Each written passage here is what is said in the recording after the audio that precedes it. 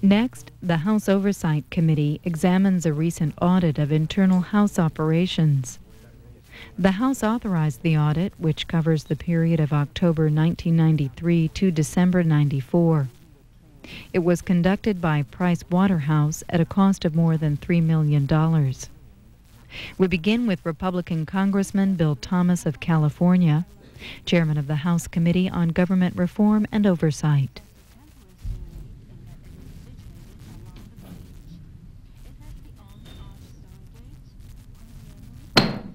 House Oversight Committee will come to order.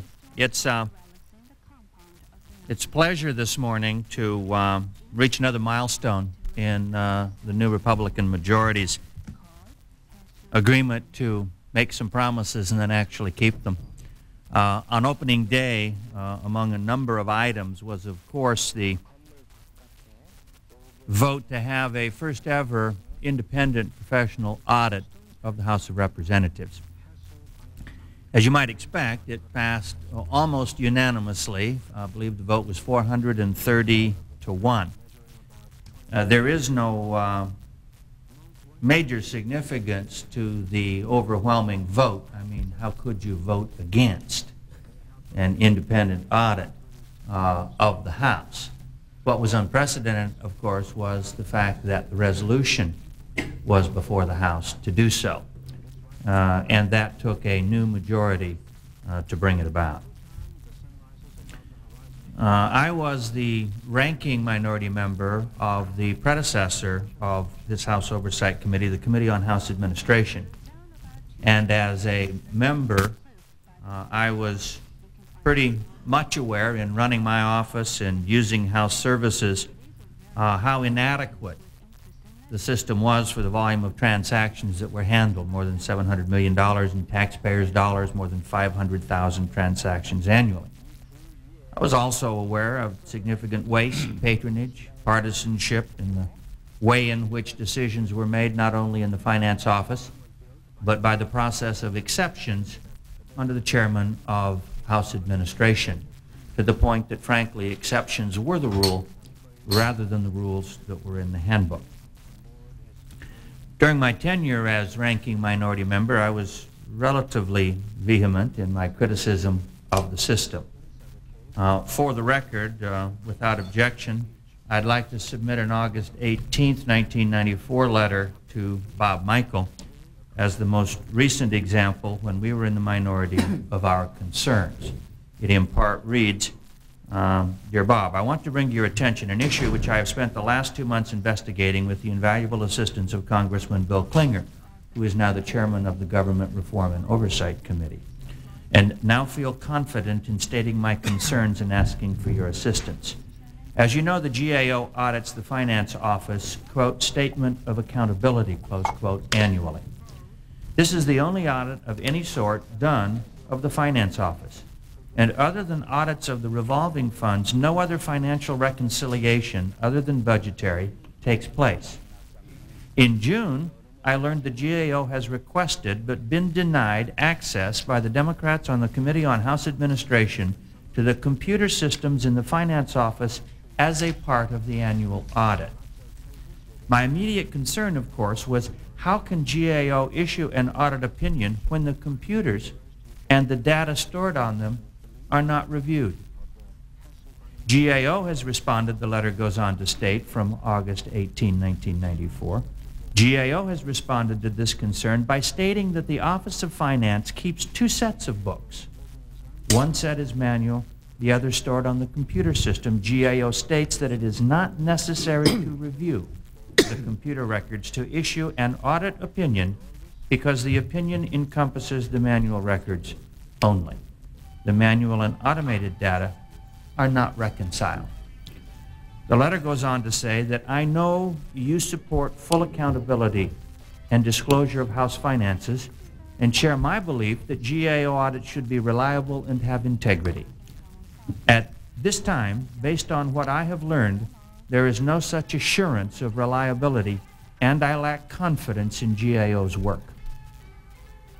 I then go on to state that a statement of accountability and a performance audit type review of the process and procedures in the finance office, including the computer systems, would serve as the backbone for its operations funding, and an independent review is probably necessary.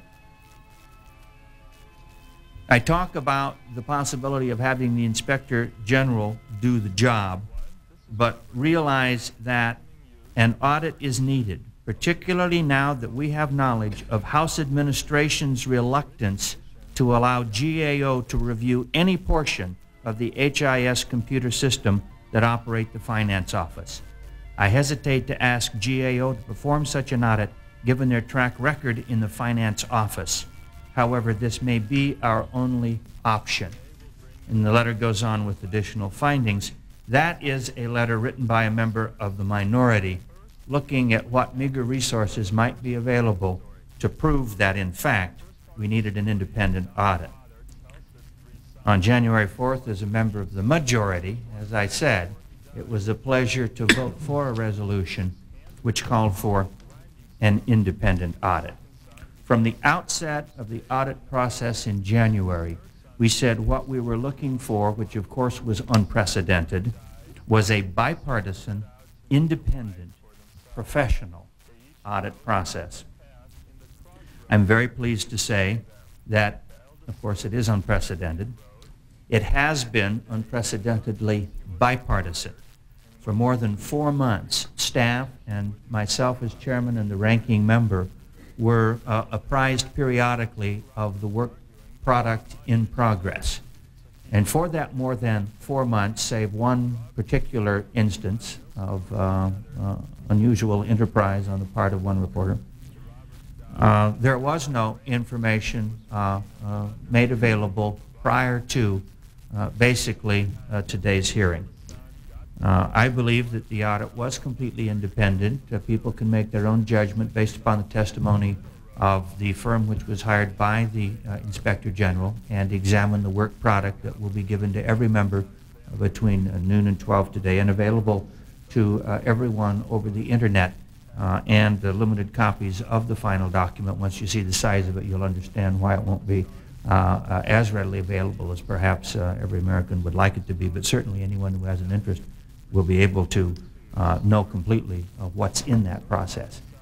Adding to the bipartisan, independent, professional operation, today's hearing indicates that we are underscoring another commitment of this new majority, and that is transparency. In the past, information about this, the way this place was run, was not only withheld from the American people and the minority, but it was to a certain extent withheld even to members of the majority party. What you have today is an unprecedented hearing releasing all of the information we have available to us, to the American public, at the same time that it's being released to members of the House of Representatives. You will find that it is not completely conclusive, despite our desire to make it so. And there will be subsequent actions taken on a bipartisan basis by leadership for a resolution to bring to a conclusion any areas or findings that are not completely reconciled in this particular audit. We have instituted many reforms.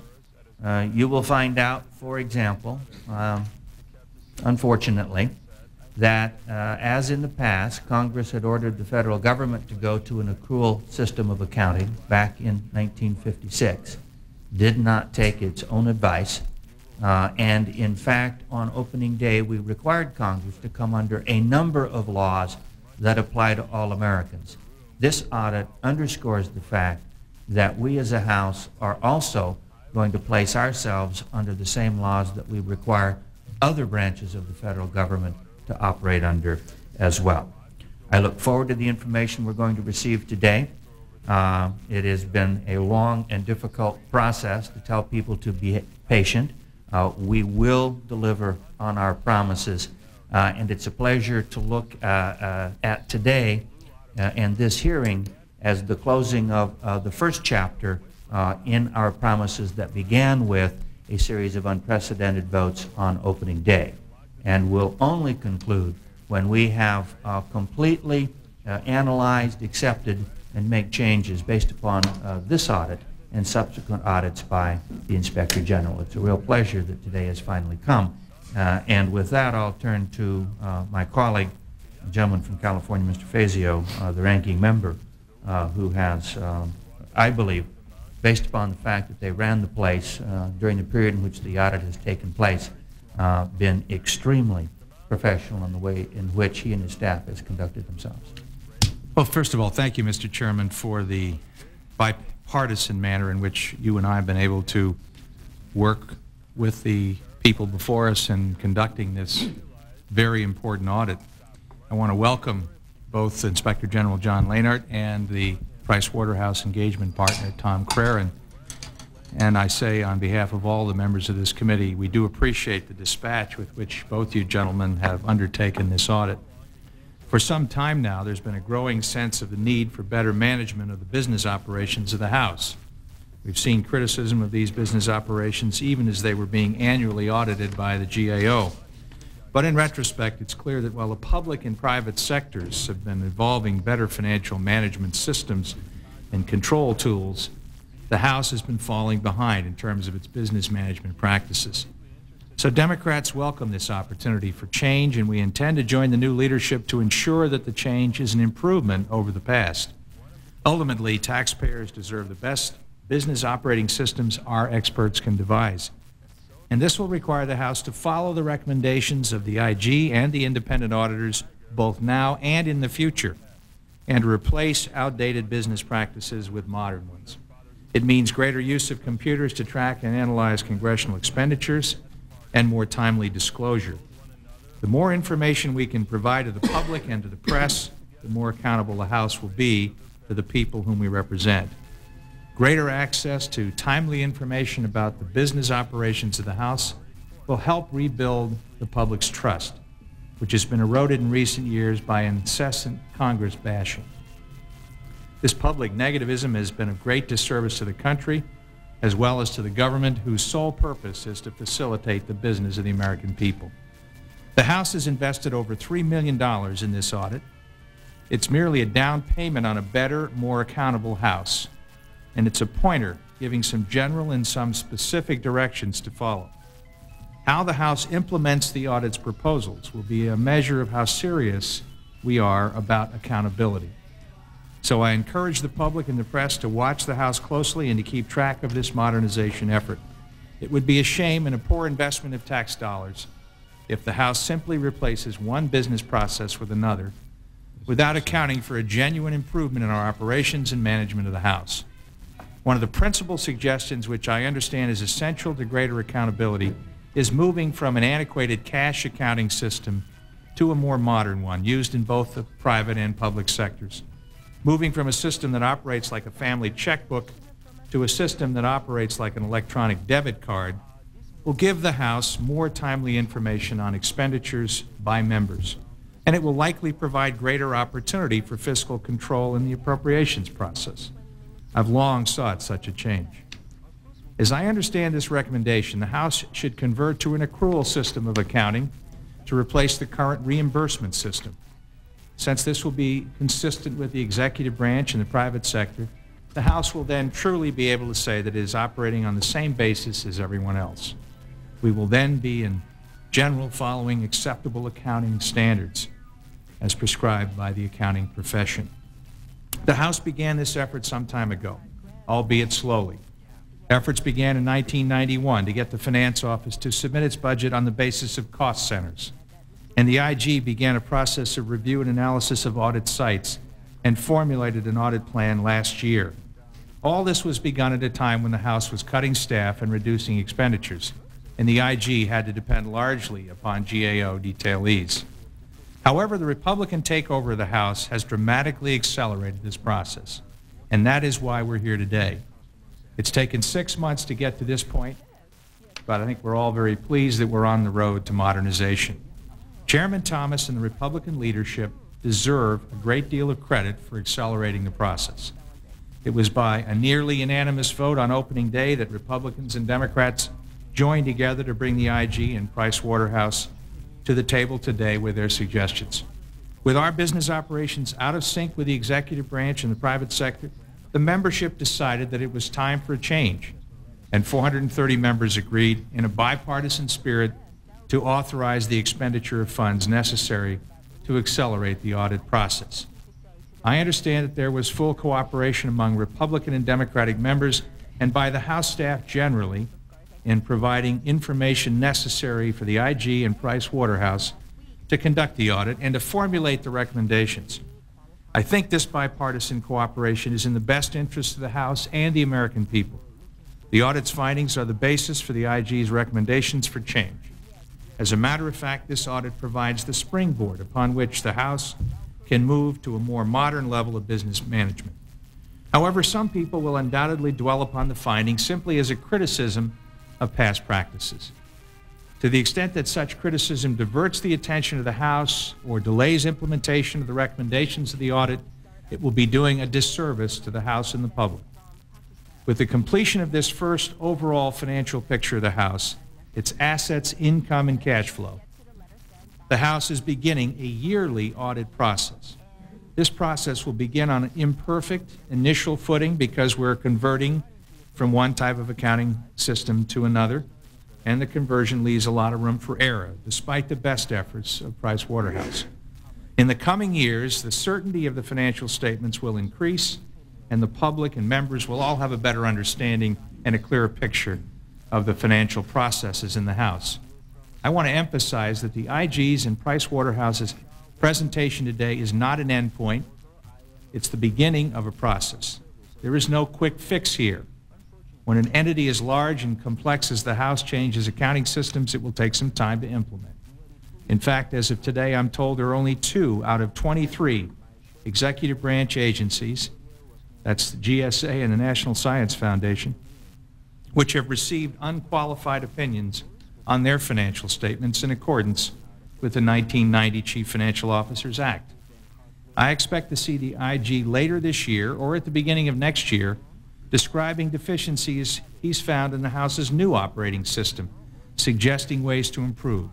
So again, this report today is not an end point, but a beginning of a process that will go on into the future.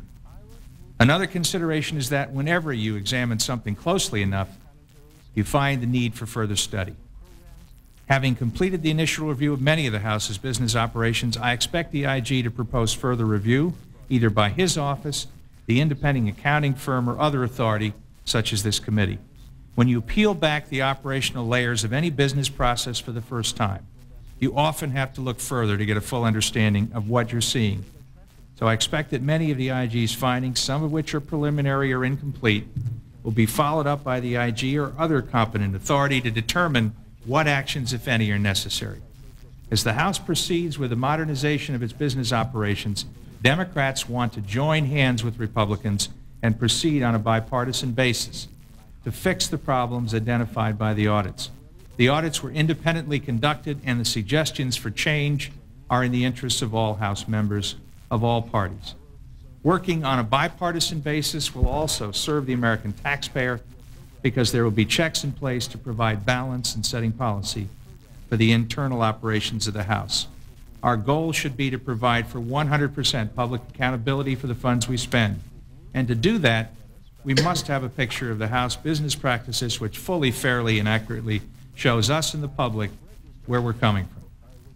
Only when we have command of these processes and the precise information necessary to make informed judgments will we be in the best possible position to efficiently manage our resources to serve the country and our constituents. We need to aggressively follow the recommendations proposed by the IG and fix any identified shortcomings in our business operations. Only by moving deliberately and yet as promptly as possible can we rebuild public trust in the House.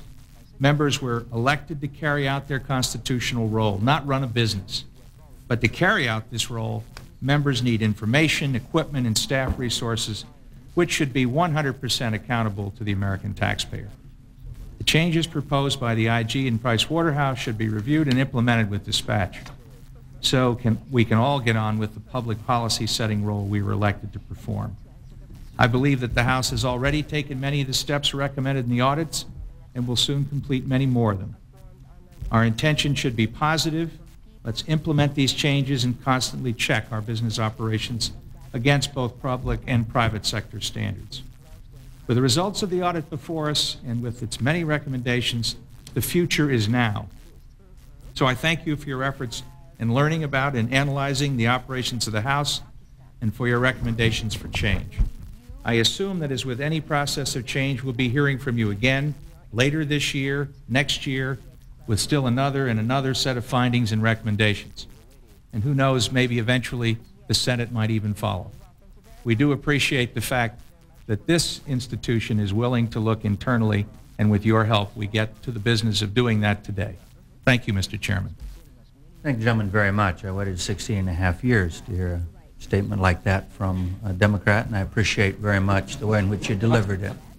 Any other member who has any comments, we would ask that you submit written comments for the record. The process that we will follow is for the next hour. We will have an overview of the audit results from the Inspector General, financial operational audit overview from Tom Craran from Price Waterhouse, and then we'll have a round of questions by the members, strictly controlled, 5 minutes each, and if we have an opportunity for a second round within that hour time frame, we of course will do so. I do want to mention the fact that we're joined here by one of our colleagues who is a freshman, Sam Brownback, who came to the 104th Congress, and one of his first votes was for the independent audit, and has been a very strong spokesperson for that independent audit. And he wants to be here as we unveil that audit. It's a pleasure to have you here sitting with another freshman on this committee representing one of the prime moving groups for the change that has come before us. Let me introduce John Lanehart, who is the Inspector General of the House of Representatives. Mr. Lanehart was appointed in November of 1993. He was appointed to that position by the former majority with concurrence of the then minority, and reappointed by the new majority with the concurrence of the now minority. It seems to me that from a political point of view, you couldn't get a better recommendation than that. He's joined by Craig Silverthorne, who's the Director of Contract Audit Services in the Office of the Inspector General. Tom Craran is a partner in the firm of Price Waterhouse, and he was in charge of Price Waterhouse's effort in this regard under contract to the Inspector General. John, we're looking forward to finding out what's between these multiple covers. Thank you very much, Mr. Chairman. Good morning, Chairman Thomas, Ranking Minority Member Fazio, and members of the committee. It is with a tremendous amount of pride that I appear before you today as the first Inspector General of the House of Representatives, presenting the first ever comprehensive audit of the House of Representatives. John, these mics are very unidirectional, and you need to pull that. I know you have a voluminous amount of material in front of you, but try to get as direct as you can so that folks can hear you. This is important. Thank you. This audit was comprehensive in that it included the first ever audit of the financial statements of the House, and also 21 performance audits addressing each of the House's administrative operations, including very significant audits of the House's information systems environment. Before I begin, I would like to thank the Chairman and Ranking Minority Member for their support and encouragement as we went through this audit, and single out a couple of the key staff members that have been very supportive and working with us throughout this audit. Stacy Carlson, the Majority Staff Director, Tom Jerkovich, who's the Minority Staff Director, Otto Wolf, the Majority Professional Staff, and Perry Pakros, the Minority Professional Staff. We worked as very much as a team on a bipartisan basis, and I appreciate their support throughout the audit. As has already been mentioned, with the opening of the 104th Congress, I was given additional authorities. I was given the authority to perform financial and administrative office audits of all House administrative operations. I was also given additional staff. From the 3 staff that I had previously, I was given 18 permanent positions. And of course, on the first day of the new Congress, with Section 107 of House Resolution 6, I was given the authority to perform this audit. The audit, again, was to look at both the financial records and the administrative operations of the entire House. I was directed in that resolution to contract with a CPA firm, public accounting firm, and on January the 11th, I proposed to this committee, using a General Accounting Office task order, to expeditiously go out and do the procurement. This GAO task order had already been competitively bid. There were 5 firms that were on the contract. On January the 24th, we sent out task orders describing the scope of the work and informing them that we had to have all the responses back by February the 7th. On February the 10th, I informed the committee of the decision to select Pricewaterhouse to perform the entire audit. On February the 17th, Pricewaterhouse began work. Thus, in just 5 months, with as many as 125 Pricewaterhouse professionals participating throughout the project, and within, at least we believe it's within, the $3.2 million original contract, this audit has been completed, looking at the financial and administrative operations in their entirety. And we're here today to appear before you to give the results of that audit. First, I would like to emphasize that this was a totally nonpartisan effort. It was performed without any pressures, biases whatsoever, and it was conducted in a totally professional manner, following government auditing standards issued by the Comptroller General of the United States. We had bipartisan support throughout the audit. Furthermore, there were no constraints or limitations placed on us in performing our audits. However, as we will discuss in detail, we were hampered in performing our audit work due to the deficiencies in the House's accounting and reporting systems, information systems, and the total internal controls environment.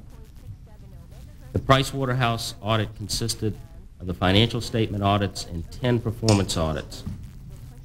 The specific areas audited were financial operations, sales operations, inventory systems, accounts payable systems, contract administration, office-level financial management, office-level short and long-range planning, office-level computer security, house information systems, and a proposed new accounting system called the financial management system. The audits covered a 15-month period from October 1, 1993 to December 31st, 1994. In addition, the Office of the Inspector General performed 3 audits using in-house staff. We looked at internal controls issues related to member services, the House Beauty Shop, and the House Gift Shop.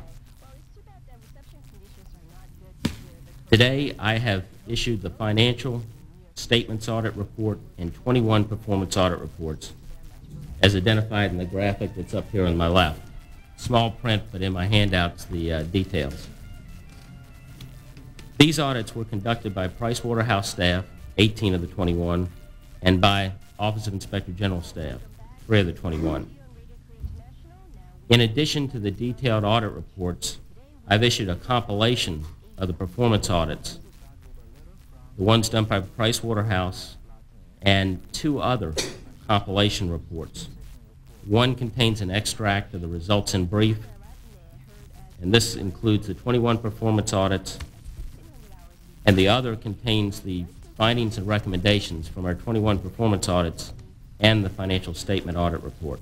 Hopefully these will break down the so many inches of material into a little bit more manageable size, give summaries of the information that we presented.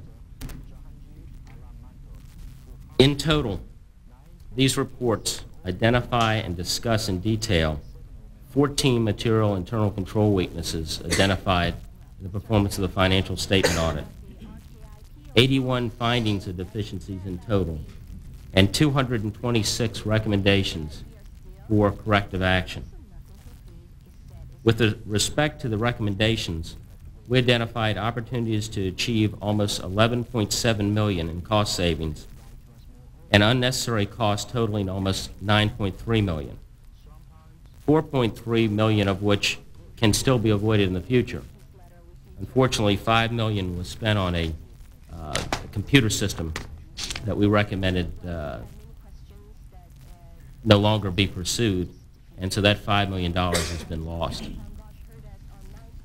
Needless to say, these are fairly significant findings and recommendations, but even more significant is the issue that for the first time, the House's entire operations have been comprehensively audited. We identified very significant operational problems, both financial and administrative, and recommendations for corrective actions have been made and agreed to by management. These actions, some of which have already been taken, some of which are in the process of being taken, and others are planned, and the plans are in the process of being implemented. Our findings can be categorized into 5 overriding deficiencies. First, the House lacked financial accountability. Second, significant waste occurred. Third, the House's internal controls environment was weak. Fourth, significant computer security weaknesses existed. And finally, we identified many operational improvements that were needed. I'm going to discuss each of these very briefly, and then Tom Kern will get into some more details to add to that. The first area, the House lacked financial accountability. The House had never been subjected to an audit. It had never prepared consolidated financial statements, and it had never evaluated itself against external standards and benchmarks. Furthermore, it had never been subjected to public scrutiny. The House lacked the organization and structure to periodically prepare financial statements, and even after significant adjustments by Pricewaterhouse and reconstructions of events, we really weren't able to develop accurate and reliable information. In addition, the method of accounting underlying the preparation of the financial management information was simplistic and ill-suited for an organization the size of the House. Furthermore, outdated and poorly designed computer systems contributed to the House's general lack of financial information in preparing financial statements and managing its operations. The primary automated system that the House uses is over 20 years old, or nearly 20 years old. It was designed only to record cash activities similar to an automated checkbook. In addition, the deficiencies in the accounting, reporting, and financial systems that we identified were made even worse because of internal control structure deficiencies. The House had policies and procedures documented in the Congressional Handbook, but they were frequently waived or were ineffective as a means of maintaining proper control over transactions. As a result of the weaknesses identified by Pricewaterhouse, they were unable to render an opinion on the House's financial statements. Furthermore, for a legislative body such as the House, financial accountability over administrative functions is best achieved through periodic reporting on the performance to the public. Members and administrative management of the House must be provided with the necessary tools, such as modern technology, that produces reliable and useful information. They need this to make informed decisions, to balance quality with the goods and services that they're paying for. In the case of the House, however, no means was available through which financial performance could be measured and comprehensively reported. On occasion, we believe this led to poor decision-making, which in turn resulted in unnecessary costs and opportunities for savings. Mechanisms were not in place to encourage members and administrative management to acquire and use goods and services with economy and efficiency. The House generally erred on the side of providing its members with the services they wanted without due regard for costs. Administrative offices were staffed to meet peak workloads. Furthermore, the true costs associated with providing these services to members were obscured. Compared to other government agencies and private sector organizations, many House services are inefficient and expensive. Because the House did not routinely compare its cost to benchmarks, it did not identify opportunities to eliminate excess costs and inefficiencies. Thus, we identified major inefficient practices performed by numerous administrative offices, which provide opportunities for almost $11.7 million in annual savings. We also found instances where unnecessary costs totaling $9.3 million were being incurred for administrative functions. This is primarily a result of the members not having good financial information in order to manage their offices. With respect to the internal controls environment, in general, the controls environment was weak throughout all the House administrative operations. In the area of financial reporting, the House's financial reporting system was in concept just a large checkbook. It was limited to keeping a running balance on cash received and cash dispersed. The system also allocated costs inconsistently and incompletely, obscuring the true costs of providing support to members, committees, and other House offices. As a result, the House was limited in its ability to make informed decisions on the cost-effective use of resources and provide financial accountability to the public.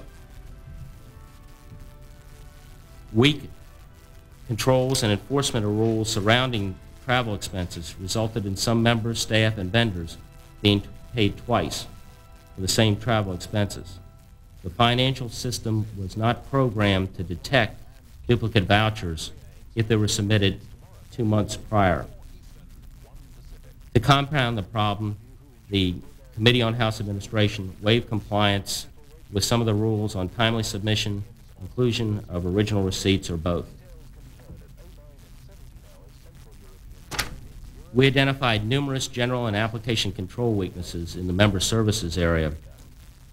We identified data integrity controls which were inadequate to ensure the completeness, accuracy, and consistency of the data in the members' payroll system.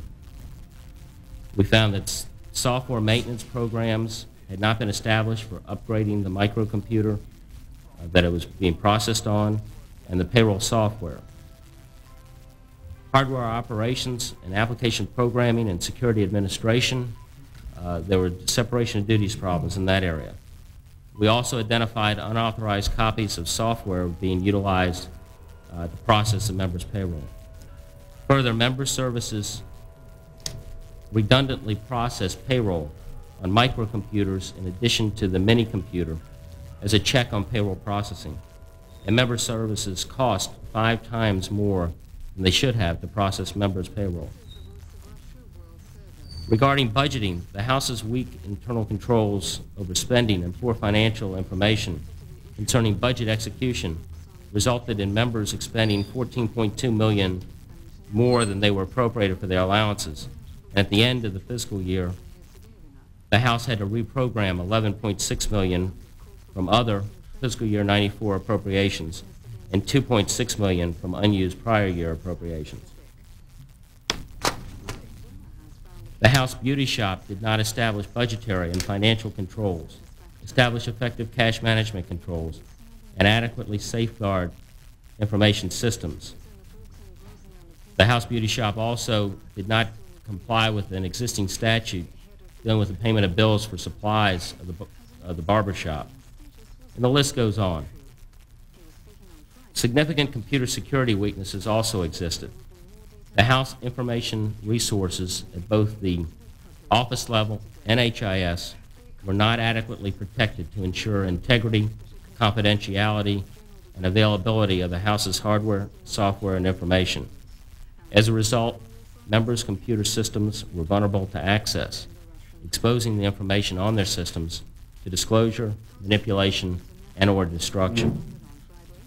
Information on the House's computer systems was vulnerable to tampering and destruction by unauthorized users within the House or from hackers from outside. The House had too few information security staff. The existing information security staff focused their efforts on protecting the mainframe. They weren't spending time looking at the office level security. The House had inadequate disaster recovery plans for its mainframe, computer, for its telecommunications systems, and office level systems. In addition, the House did not adequately perform security checks on personnel having access to sensitive information. Although the risks from inadequate or inadequacies in computer security really aren't quantifiable, they are significant. For example, the members' computer systems could be penetrated, confidential information contained on them could be obtained, modified, or destroyed. Inadequate disaster recovery plans could result in all data being lost and information having to be reconstructed from paper files at a great cost. Many operational improvements were also needed. Strategic planning, top management involvement and oversight, appropriate organizational structures, and performance measurement were not evident in the House's functions. For example, in the financial management area, we found that the House lacked a formal strategic planning and performance measurement process to coordinate short and long-range planning by all administrative offices. In addition, the House lacked an integrated financial management process, which included planning, budgeting, and financial accounting and related procedures to support effective management. Regarding information resources management, the House lacked leadership and oversight over the application of information technology. House-wide goals and technology strategies were never established to meet common member requirements. In addition, the HIS organizational structure had multiple groups performing similar functions, resulting in organizational redundancies and inefficient use of resources. Furthermore, computer systems produced by HIS were not following a structured systems development process, and duplicative systems were being developed, ones that competed with vendors' existing systems. With respect to the human resources area, personnel management practices were inconsistent. House personnel files contained limited and random information. The House Committee on Administration did not develop uniform policy direction and guidance for House officers or require that personnel documentation be kept in a centralized location. In addition, personnel files contain inadequate documentation to indicate the basis for pay increases. Without this documentation, payroll increase justifications totaling $563,000 paid during the audit period were unclear. Leave records were also missing. And finally, regarding the procurement process, we found that the House had no central procurement process or office responsible for monitoring procurement activities. There was very little or limited planning in the procurement areas. The House did not adequately monitor or control sole source procurements and did not monitor or enforce vendor performance. As a result, the House was subjected to risk such as those dealing with administrative offices following inconsistent procurement policies and procedures. Sound procurement decisions may have been inhibited. Full and open competition for procured items may not have been achieved. Items may have been purchased in excess of market or competitive prices. And goods and services may have been procured that were below expectations set forth in the specifications or vendor agreements.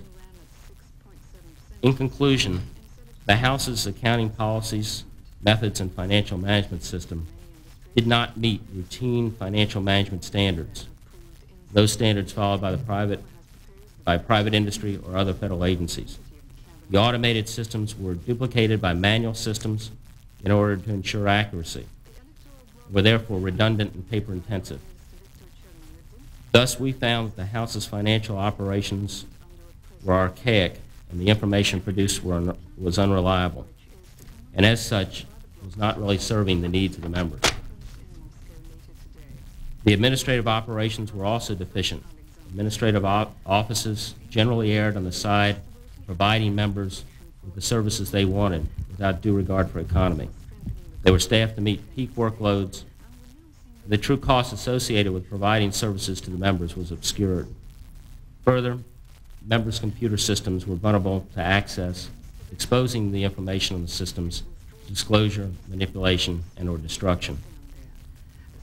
Many corrective actions have already been taken, and the House officers are to be commended for their prompt attention to the matters that we disclosed in our reports. This is especially true in the administrative operations areas. However, putting the House's financial operations in order will take a considerable amount of time. Implementing a new financial management system that meets generally accepted federal accounting requirements, which is already in process, is a good first step, but much more is needed. One thing is virtually certain. It may take several years before the House will be able to achieve a clean, unqualified opinion on an audit of its financial statements. This is true because the current state of the financial systems are such that a total overhaul of the system is really needed. There are no quick fixes. Much work is needed to bring the House into the modern age of financial management. However, the Office of Inspector General is committed to help bring about this transformation, and we look forward to continuing to perform quality audits, such as those discussed, that contribute to improving the House's financial and administrative operations. Thank you very much, Mr. Chairman. Thank you very much, John. Tom, as someone who is in the business of doing this on a daily basis and has seen both private and government operations audited, can you give us what we have here from your perspective? This is among the weakest I've seen. I did HUD when they had all of its problems. At least they were on an accrual basis. I don't think the House's Office of Finance did the members a good service. I think they did not give them the fundamental tools to do their jobs and did not present the finances of the House in any comprehensive manner. So it's, we disclaimed an opinion, as you know. That's very rare for an auditing organization to do that. And it speaks very severely for the improvements that are necessary in the House. And do you have any comments in general that you might want to offer to us based upon your company's audit?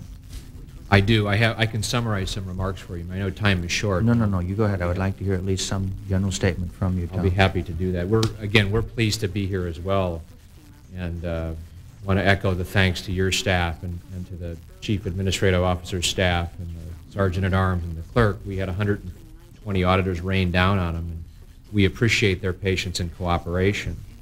One of the most powerful controls you've put in, Mr. Chairman, is public accountability.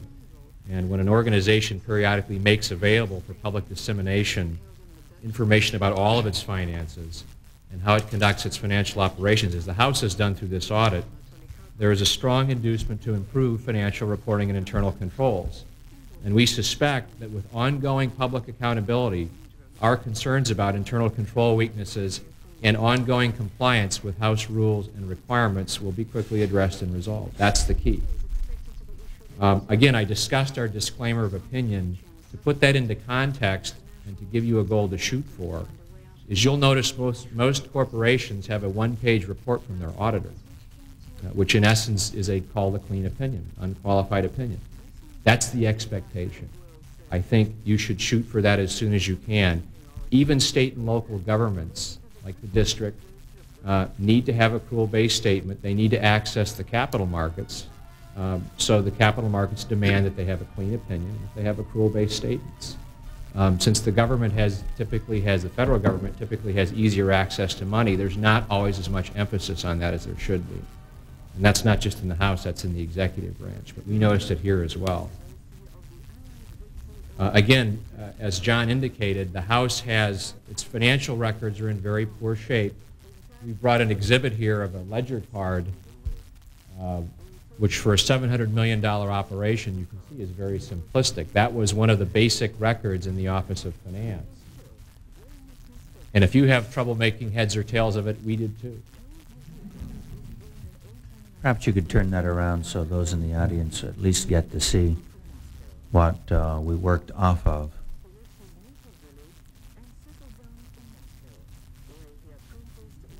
Could you identify the number in the lower right-hand corner? What That is is, that? as near as we can tell, $234,114,743. Crossed out a couple of times, but that's... Until they got it right, quote unquote. Yeah. I'm sorry, go ahead. If it is right. The House also did have, as you mentioned, Mr. Chairman, an automated system known as the Financial Management System, which was a mirror system in a sense. It was mainly used to produce the clerk's report and to give the members the means to manage one of their allowances. But as Mr. Lanehart indicated, it's nearly 20 years old, and we think it contributed to a number of the shortcomings that we've mentioned, including the budget overrun. We found certain members exceeded their allowances. We think the poor systems contributed to that. We found that members were making unnecessary lease and maintenance payments on equipment that was clearly old and outdated. A modern system would have alerted them to that and would have prompted them to either justify the payment or stop making it. It also contributed to duplicate payments. As we've mentioned, any good system should prompt you when there's a duplicate, when there's evidence of a duplicate before payment is made. It's not a good control to try and fix it after the fact. Also, the previous financial statements and the way the House reported its operations were not comprehensive. You had the report of the clerk, which listed over 90,000 disbursements, but really didn't summarize them or put them in any context. And you had a lot of individual reports on the beauty shop and the barber shop and the recording studio, but those were just small components of the House. So I think we're strongly recommending you continue with a comprehensive financial statement, which is where we're going towards now. Again, the cash basis accounting should be done away with. You should go to an accrual-based accounting. That will improve your control over the use of your budget. It generally gives you information sooner, well before you pay cash, and therefore would allow you to take action if you were approaching your budget limitation. Also, as we've mentioned here, it's been mandated that accrual accounting and annual financial statements in an annual report be prepared by executive branch departments and agencies, pursuant to the Chief Financial Officers Act that was passed in 1990. We also recommend that the House apply that act to themselves. That also, by the way, mandates an audit of that annual report and financial statement. As part of our audit, we did look at internal controls, and we did find a number of weaknesses, some of which have been mentioned and I won't repeat. I'll mention some that I don't think haven't been brought out yet. We found weak controls in enforcement of rules surrounding travel expenses, resulting in charge card vendors and some members and staff being paid twice for travel costs. Controls over amounts due on charge cards were not always effective and caused many members and House employees to be late in paying their charge card bills. In some cases, charge cards were consistently past due by over 120 days. Payroll policy and late submission of payroll documents created unnecessary manual processing and caused $299,000 in payroll overpayments. While all but $13,000 of this has subsequently been recovered, controls should have been in place to prevent them from occurring in the first place. Controls over mass mailings also require improvement. Under present conditions, it is possible to circumvent the Franken Commission approval for certain mailings, especially if they're done in district offices. And this is becoming a bigger concern because technology is allowing mass mailings using personal computers. When it was run by the House, the catering operations had little or no control over amounts it may have been owed for catering services. There were few or no records remaining with regard to how and when catering services were used and how much the House still may be owed for providing this service. The Committee on House Administration, as was mentioned, routinely granted exceptions to House rules, undermining the effectiveness of those rules as control mechanisms. For example, the committee denied only 3% of more than 1,000 requests to buy equipment not on the House-approved list. This greatly diminished the effectiveness of a qualified vendors list. Also, about 7% of travel costs, or $900,000, were paid on vouchers for which the committee granted exceptions to House rules. Another issue we looked at, which you look at in any government audit, is compliance with the Congressional Handbook with laws and regulations applicable to the institution. And we did find potential instances of noncompliance, which we will refer to the Committee on House Oversight for further investigation. Now, the reason an audit won't typically draw these to conclusion is because they do require more investigative work, and I'll summarize those referrals to you. Office of Finance records indicate that certain members overspent one or more of their allowances for staff salaries, office expenses, or official mail, or received adjustments to their allowances that did not appear to be adequately supported. The Congressional Handbook states that members are personally liable for the amounts by which they overspend their allowances. We also noted instances where members' 1994 disclosure forms did not disclose certain debts that came to our attention during the audit. There were instances where neither the Office of Finance nor members' offices retained certificates of relationship, non-relationship to any current member of Congress, which the Congressional Handbook requires each House employee to complete when hired. To the extent we identify duplicate payments to members or House employees that have not been repaid, we also intend to submit pertinent information to the Committee on House Oversight for further investigation.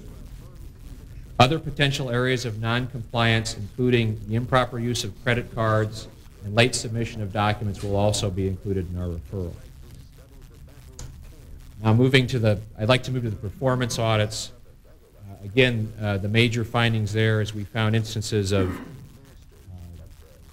what we've labeled excess costs of $9.3 million. And we've summarized them here for you. The first one was the cost of designing a computer system that did not meet House needs. That's the $5 million Mr. Lanehart mentioned.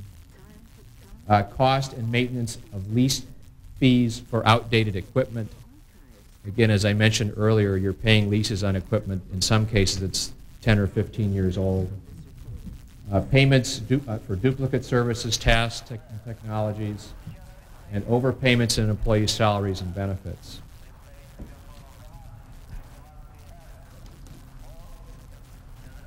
We also, again, found that services were not cost-effective, and according to the results of a customer satisfaction survey, which we conducted, as you know, in March 1995, with only a few exceptions, members and House employees were generally satisfied with the services they provided, with a couple of important exceptions, the Office of Finance being one.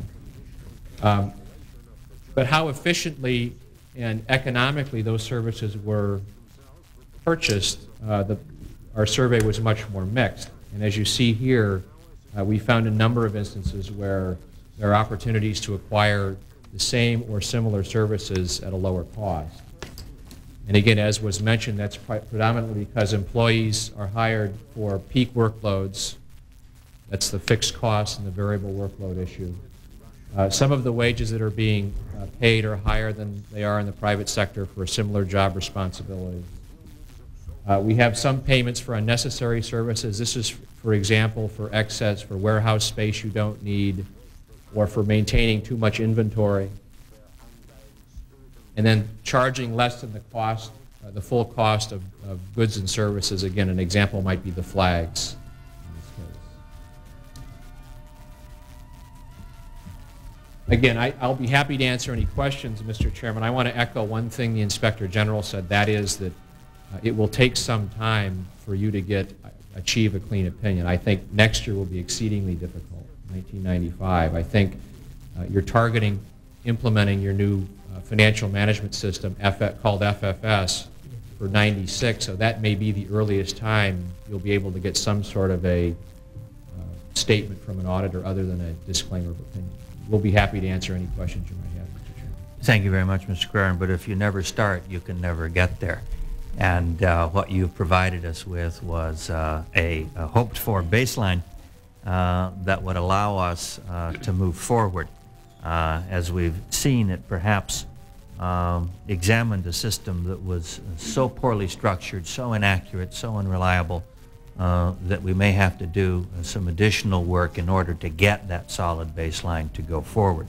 You also said that public accountability is perhaps the best way to keep us moving. I believe sunshine is a very strong antiseptic And I can assure you that as long as we're in the majority, what we started on the first day of this Congress will be carried out in each subsequent Congress so that the people know exactly what's going on. My concern goes to the statements that you made in regard to your complete inability to provide us with firm answers about the finance system, not only in regard to the larger question of purchases of equipment and other items, but also to the ability to resolve some of the member account problems. I was very much concerned about the exception process in previous Congresses, and that's why when I became chairman, the very first rule I instituted was no exceptions. Although the handbook is not as clear as we would like it to be, clearly we're working on a new handbook in a bipartisan way. The no exception rule, I thought, was essential as an operating procedure until we got a new handbook. And I feel somewhat vindicated by that. Clearly, given the review of exceptions that you were able to see as a member of the minority, we were never able to be fully provided with the scope and amount of the exceptions provided by the former chairman of the committee. I would like to enter into a little bit of a colloquy, John, with you. My concern is, given the information that we received from Price Waterhouse, and Tom indicated that he was going to provide the committee with information which might in fact be names of members and some discrepancies in the record. I want you to know that on a bipartisan basis, the leadership of the House as an institution felt that it was probably inappropriate, since you've just described a system that doesn't allow us to make any final determination, to submit it to this committee.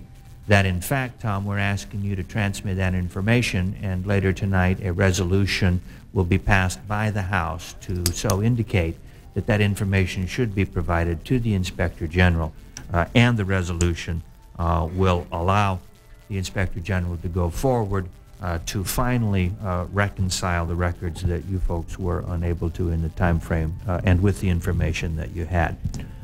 But John, just to lay the groundwork for that, has any of the information, including documentation or names of individuals, been shared with anyone on the committee staff, or people outside? No, none of the information has been shared with anybody on the committee or any staff, and in fact, I haven't even seen it myself. And Tom, that's your understanding of the material that you have generated as well? Yes. And that you will then submit it to Tom with John with the understanding that this information is not available to anyone. In either of your opinions, what basically is the substance of this? It sounds to me like you've described a system which failed the members. Were you able to reach any conclusions at all about with any specificity about members interacting with the system? That's correct. That's our view of it, is that the information provided predominantly by the Office of Finance we thought was insufficient to alert members if they were approaching allowance limits. And to give you an example, each of the three allowances, official expenses, clerk hire, and mailing, has its own system. And in fact, the mail allowance is controlled by the Postal Service.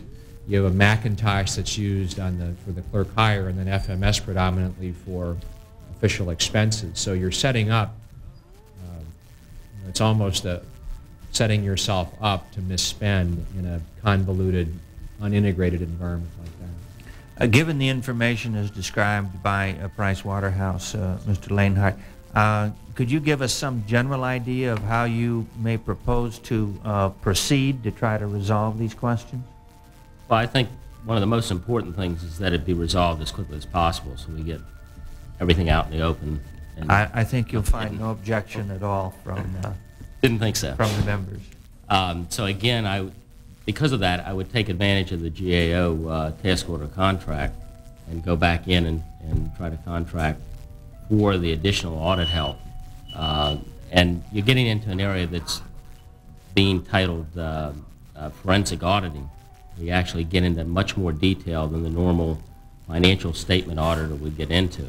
I think we need to get that kind of help. Probably off the top of my head, I would like to see some of the resolution occur as the time goes on, but I would think in total 3 to 4 months to complete the work. We anticipate putting in the resolution a November 30th, if not sooner, date to allow you, and we, on a bipartisan basis, intend to provide you with reasonable resources, not open-ended, to try to get the job done. Does that sound like a reasonable time frame for you to resolve whatever it is that Price Waterhouse is going to provide you with? I think that's reasonable, yes, sir. Thank you very much, gentleman from California. Thank you, Mr. Chairman. First of all, let me just say a couple of things in response, in part, to some of the Chairman's comments. I agree with this policy of no exceptions and the review of the handbook. Mr. Thomas, having been ranking member of this committee in its former life, I think struggled appropriately with the need to keep these exceptions equitable and fair to both parties, but I think he's right on target when he says we ought not to make them, and certainly that's been my policy since I've been here. And I certainly hope this handbook can be written in a way that will make these questions really unnecessary in the first place, because I think that is something that we can do a much better job of guiding the members with. Secondly, I think there is no doubt that we've made a decision to go down this road, and it isn't a partisan decision, as we've made very clear. It won't matter who, frankly, is in the majority here, or the minority for that matter. This is an irreversible decision to do annual audits, and I will personally fight, if my party is to take back control of this institution, to make sure this process is not deviated from in any sense whatsoever. And I just want to underscore the last comment that he made. We would need to move as fast as we can possibly move, and I would hope that we would underscore as soon as possible rather than the date. It's a matter of resources, I realize, dollars and people, but I think in order to do this in the proper manner, to get the information from the IG and to the Ethics Committee, if that's appropriate, we need to move with as great a speed as we can without in any way undermining the work product. Because I think we are attempting for the first time in a bipartisan sense to manage this in a way that's both fair to the individuals who may be involved and also to the public that demands accountability. We cannot wait very long. There will be, I'm sure, a certain amount of immediate pressure, which hopefully we can resist so that this process, that this resolution will lay out, can be followed. John, do you want to comment on what you think is accomplishable and what it will take to do this job? Well, as I mentioned, with the resources that I have, I think the best approach would be to go and get some additional resources through contracting with the GAO task order. I think, just as we saw here, Price Waterhouse was able to bring 125 people on board in a 4-month period, expending almost a little bit over 40,000 days of effort. I think that's important to try to throw, the resources at this. It makes no sense to go out and start again. We obviously can continue our work with Price Waterhouse, cut down hopefully a lot of time, and bring to bear the people who have some understanding of what they're doing. Is that your intention? That's my intention, yes, sir. I certainly want you to have the clear impression that it is the bipartisan will of this committee that you extend, in effect, this contract or adjust it for its new purpose. Yes, sir. Can I ask Tom perhaps to comment on how long it takes normally in the executive branch to achieve an unqualified opinion? I said earlier that there are only 2 of 23 that had a unqualified opinion. You might argue around the margins of that, but in general, what do you see? You indicated earlier you thought it couldn't be done in a year, but how do you see us proceeding if you were to use the executive branch as an analogous entity? I'm not sure I'd use the executive branch as a benchmark on that. It's taken in some cases 5 or 6 years for those that tried to have audits before the CFO Act was passed. They've moved much too slowly, in my view, Mr. Fazio. I would recommend doing it faster. Like I said, the benchmark ought to be the same as it is for state and local governments who need to do that to access the capital markets. And I think you should strive for a year or two. And that's a push, and it's probably a sizable investment, but I think it's an investment that's probably worthwhile. One last question. I know there were concerns about these 2,200 duplicative payments on vouchers. I'm wondering if you could give us some impression as to how this problem would compare to other government agencies or the private sector people you've looked at. It's 0.4% of all that we process, but any number is obviously going to be a concern. I think the main issue there is that it just shouldn't happen. It's a simple thing that a modern financial management system can stop. And it will prompt somebody, for example, to look at something where the dollar amounts are the same and stop them and say, check this before you cut a check. And so I think it was mainly a function, again, of your very outdated financial management structure. Well, I agree with that. Do you have any information that would compare it to the kind of system that may be operating in other entities that are similar or that you've audited, perhaps? I have not, in my experience, seen that many duplicates. 0.4% is high. Well, just in terms of the sheer 2,200, that's a fairly high number. You always see some, but I've never seen in the thousands. You see, you typically find some exceptions, but not of that magnitude. I mean, even 0.4%, as you cite, is too high in a sense for something that could be that easily caught. And it's a comparatively simple control that can and should be in place. Well, I understand, and we certainly hope to implement that system. Thank you, gentlemen. The committee will stand in recess while we vote on this and possible following votes. Following the conclusion of this round of voting, the chair will ask Mr. Ehlers, the vice chair, to take over the chair, and any members who have questions that they would like to ask of this team, and I would ask that the gentlemen remain, we can certainly do so following the votes. Committee stands in recess.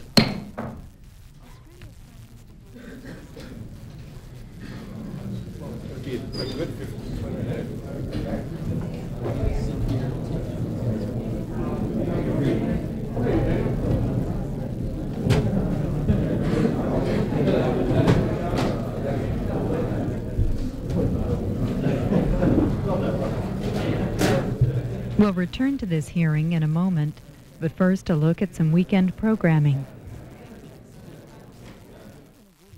This weekend on C-SPAN 2, the first 3 days of the Waco